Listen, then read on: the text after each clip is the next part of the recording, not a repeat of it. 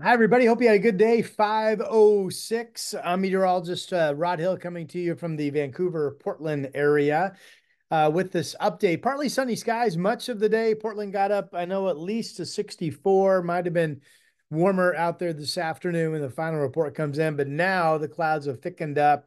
And as you look at the graphic, this is a recent visible satellite picture, and you can see there's a low offshore. This is interesting because this is going to drop right down to the south. And then eventually Sunday into Monday, let me look at my notes, make sure I'm talking correctly. Yeah, looks like Sunday into Monday, this low will move inland down into California. Ahead of it, this is the band of clouds that is now thickening up in our area, and rain showers will become likely this evening. The biggest headline I have, and I'll show you why this could happen, is a chance of weekend thunderstorms. Now, the best chance looks to be central, eastern, Cascades, but absolutely, if we get some big boomers Saturday afternoon over the Cascades, they might migrate and push back into parts of the Willamette Valley. The weekend forecast overall for Portland, Salem, Vancouver, the coast still looks really good, but I'm going to get into why I'm watching this weekend thunderstorm chance. Okay, and let's jump right to that. So this is Futurecast, courtesy of KGW TV, and notice that the clock 6 p.m. And this is not the only model that's showing this. Many are. 6 p.m. Saturday. See the bright colors, heavy rain, probably some hail embedded, and an excellent chance that there are thunderstorms, lightning strikes around Mount Jefferson. Another storm that is setting east of Madras. This is a big outbreak of thunderstorm cluster activity. Notice in green, again, this is Saturday, 6 p.m. There's some rain down around Eugene, moving up toward Albany. These storms are going to have a track record of pushing to the north. And it's very possible. See this big one over Jefferson? That Saturday evening, this bends back to the west as it weakens, brings rain and maybe even some thunderstorm activity into the Cascade foothill communities and maybe even the heart of the I-5 corridor. So this is what I'm watching. So bottom line, you're out and about Saturday afternoon, especially early evening. Look to the south, look to the Cascades. And if you see those big bellowing cumulus clouds, there could be thunderstorms. And if that's the case, you'll need to watch that because this activity might bend back into the Willamette Valley. So that's a fairly new development, something I haven't put a lot of stock into until the modeling came out this morning and really started to bite hard on that. So here's the radar right now. Again, it's a little bit after 5 o'clock. In green, we've got rain reaching around in Long Beach, right up around Astoria, probably some sprinkles in some of these blue areas, but basically, more than anything, these blue shades are just where the clouds have thickened, and that includes Portland, that includes down into Salem. I want to, this is the GFS MM5 model, basically the GFS American model with higher resolution that is made possible up at the University of Washington. So I'm just going to play this. This is tomorrow afternoon in the afternoon, tomorrow afternoon, Friday at 4 p.m. Notice all dry up and down I-5. Notice some rain toying with the Cascades. Notice showers and maybe thunderstorms scattered out across eastern areas. Now, I just want to play this into Saturday morning, Saturday afternoon. And here we go, 9, 10, 11, 12, 13. See this cluster of storms moving northward? This is 3 o'clock Saturday. Here we are 5. Here we are 6 o'clock Saturday. Let me keep playing it. Here we are at 8 o'clock Saturday. It's weakening. There's another strong system down here. But this is what we just looked at.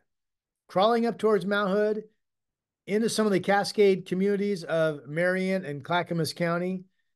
There's this bit, okay, and then it weakens it. But clearly there's a threat that some of this could hold together and move up into the valley. So lots to look at and keep an eye on. Let's see here. Yeah, there's Domain Stream Winery. Look at the clouds. Look at Gerhardt by the Sea. Let me go ahead and click on this one. That's dark. So again, it was the North Coast that was going to show the first chance of rain coming in around 4 this afternoon. 5:11. Likely some rain in this area right now. That's Tillamook, the camera Gerhardt by the Sea, up by the McMinimans and that golf course, Gerhardt Links, where Seaside's embedded right in here. Looks like some rain in that area. But that's a pretty graphic, ominous looking sky. Rain's coming. Rain has arrived. Look from the camera up there at Gerhardt by the Sea. Okay, no watches, warnings, advisories, nothing like that at the time for Portland, Same thing down in Medford. The Pendleton office put out this graphic talking about their Friday, tomorrow, thunderstorm threat. And in dark green, including Ontario, Baker City, Enterprise, LeGrand. So now you're getting into just kind of on the eastern slope of the Blue Mountains, um, at least in the risk area for some severe thunderstorms. So again, storms absolutely scattered in eastern Oregon tomorrow, then the big clusters of storms that we're looking at potentially in central Oregon on Saturday. So several different areas of thunderstorms to keep an eye on. All right, this is the GFS American model. We're going to play this into the first part of next week. This is future radar, basically, okay? Here's the rain. We just saw it on radar. This is absolutely perfect. Radar showing this exact same fetch of moisture right now. Rain right around Astoria, rain over Long Beach. Here we are at, this will be 8 p.m. tonight. Rain in Kelso, Longview, starting to move toward Scappoose and toward Portland. So we still have some dry time, and then it kind of breaks up overnight. This is Friday morning. I think there absolutely could be some showers in the area Friday morning. This doesn't show it, doesn't mean they're not there. And what it does show, did you catch that? The rain that was up here to the north, where my cursor is actually migrated down to the south during the night and morning hours of tomorrow. And a lot of models are showing that. But now here's a return flow of moisture firing from south to north tomorrow afternoon. There's Redmond and Bend getting some showers. This could be the thunderstorms that the Pendleton office was talking about around the Blues, LeGrand, and Baker City tomorrow afternoon. Here's some big boomers down around the Medford area and south of Roseburg, it looks like, tomorrow evening. Here's some rain up around Newport tomorrow evening. And again, there's at least a shower chance in Portland tomorrow into the evening hours. This is showing you that there's a better chance of moisture to the south tomorrow. That's probably true. And then here we go, that big cluster of storms firing up. This is Saturday, late morning. Let me go ahead and play it into Saturday. Here we are at 5 p.m. That's yellow. That's heavy rain. That's probably thunderstorms producing lightning and thunder at this hour. Maybe some hail. Here it is still. And then this knocks it apart. This would be Saturday evening. So again, 50-50 chance of storms fire up. Mount Jefferson getting nailed. 50% chance they then quickly fade away, or 50% chance they'll hold together and come up into the valley. So we're watching that. Here is the upper flow pattern, and we'll start this with this afternoon. Here's the cold low that I started in that graphic and showing you with the red arrow that's going to be dropping south. You're going to see this low do just that, drop down to the south. There it goes pretty quickly, right? This is, let me back up. This is tomorrow afternoon at 5 p.m. The low now off the coast of Northern California. The rotation around this would send migrating moisture from south to north up into our area potentially. Here's the low now Saturday, right over San Francisco. Again, a migration of moisture up into Oregon and unstable because of this low. Now Sunday, see how the low weakened? Now it's a weakened trough over Nevada and Idaho. And I like us being completely dry Sunday. Mainly I'm looking at that for the weekend, that Saturday, late day evening thunderstorm threat. And then we go into the first of the week, and we're watching this system come down from the northwest. So I still have highs in the 50s with a couple of days of cool showers on Monday and Tuesday. Snow levels at least down to 3,000 feet. Some of the modeling this morning, so I grabbed my notes, show that where am I? Yeah. Modeling shows that Monday afternoon, we could have snow levels down to 2,000 feet. And then even Tuesday morning, there could be some snowflakes all the way down to 1,500 feet, potentially. So that's overnight evening low snow levels in the mountains. So that's really chilly for this time of the year. And right now, here's Tuesday. So again, Monday, Tuesday showers. Here's Wednesday. Now it's mostly moved over again, Nevada, Idaho, Montana. I think we're dry on Wednesday, still relatively cool. But then we get some warming on Thursday and Friday. Here's Saturday of next week. Here's Sunday. This is 558 millibar height. Kind of early to tell from this, but you would think maybe there's a chance of some showers on Sunday or Monday. But right now, the flow pattern looks weak enough. It's tough to tell if something would be developing moisture or not. These are fairly normal temperatures, by the way, into much of next week. This is Thursday, the 25th, so a week from today. So really, if you back this up, once we lose, here's the Monday, there's the Tuesday showers, there's the Wednesday dry, there's some warming Thursday, Friday, and then it's really quiet all of the following week. Maybe there's a shower chance embedded in there or not, but really, again, the biggest story to me is it's pretty quiet. I don't see any concerns up in the mountains. 43 at Timberline right now, 47 Meadows, 42 Ski Bowl. Government Camp, 48 degrees. All the passes are in good shape. No surprise there, including Cabbage Hill out over the Blues. Siskiyou Summit. With that low pressure system diving down to California, right now the weather forecast for the first part of the week out of Medford for the Siskiyou Summit calls for a highs at pass level to be 40 or better. So during the day, that would just be wet, certainly. Okay.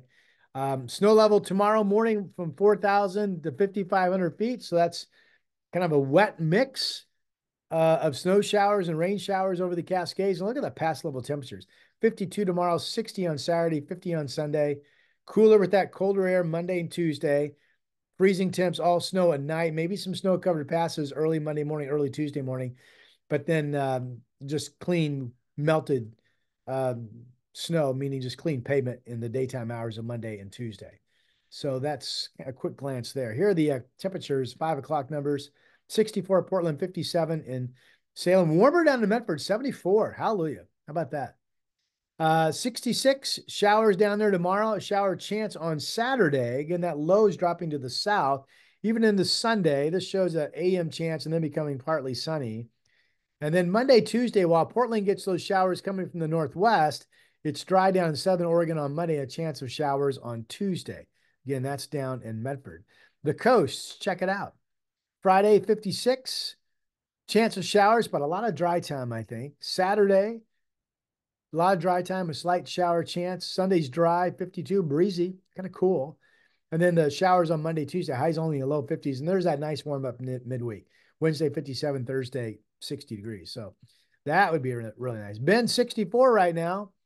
Chance of showers tomorrow, 59. We talked about the thunderstorm threat on Saturday. Sunday looks mainly dry, becoming mostly sunny, 59. And then Monday, Tuesday. This shows a dry Monday, but with those the 2 showery days in Portland, maybe some snow showers Monday overnight into Tuesday morning. Tuesday chilly, and then warming up after that. Okay. Up in Seattle, 53 right now. All dry tomorrow. Again, tomorrow's showers move north to south. So Seattle's dry during the day, 59. Saturday, great, 63. Sunday, great, 62. There's that rain coming in Monday, Tuesday, same as Portland, and then drying out midweek. And here is Portland's 7-day forecast, courtesy of Hazeldale Tire Pros. 65 degrees tomorrow, pretty similar temp to today. I think partly cloudy, a shower threat, but lots of dry time tomorrow. And maybe where you are during the day tomorrow, you don't see anything. Saturday, partly cloudy to mostly sunny and 70. Great day. But remember, cumulus clouds building late day Saturday evening could lead to thunderstorms over the Cascades spilling into the valley. And I think I mentioned that, yeah. Partly cloudy to mostly sunny. Watch for spotty storms near the Cascades. Saturday night, partly cloudy, possible evening thunderstorms moving off the Cascades into the valley. Yeah, so what we talked about. So, those are my words. I manually typed that, by the way. This is my manual forecast, my work. Sunday, partly cloudy, 65. The cool showers, highs mid-50s Monday, Tuesday, and then drying and warming to 60 on Wednesday, 63 on Thursday. That's about normal for this time of the year, by the way, those temperatures. All right, I'm Rod Hill. Thanks for watching. Please subscribe if you haven't. Tell your friends about it. And for now, I'll say thank you and have a good night.